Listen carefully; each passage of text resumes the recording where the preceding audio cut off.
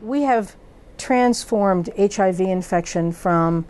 a uniformly fatal disease to a chronic disease because of the availability of HIV treatment and medicines that now people can take that have prolonged their life.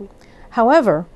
there's still stigma associated with HIV infection, and this particularly relates not just to urban areas, but particularly in rural areas, in small towns in Appalachia, because people are afraid to get HIV tested. They're afraid that other people are going to find out that they're HIV infected and be ostracized or discriminated against. We've gotten to the point now in the epidemic and also in its treatment that people think, well, we don't need to have to worry about it anymore because we have medicines to treat HIV. What people don't understand is that the medicines that people take, although they're effective, they can cause a lot of there's a lot of side effects, there's a lot of complications of taking these medications. So it's really important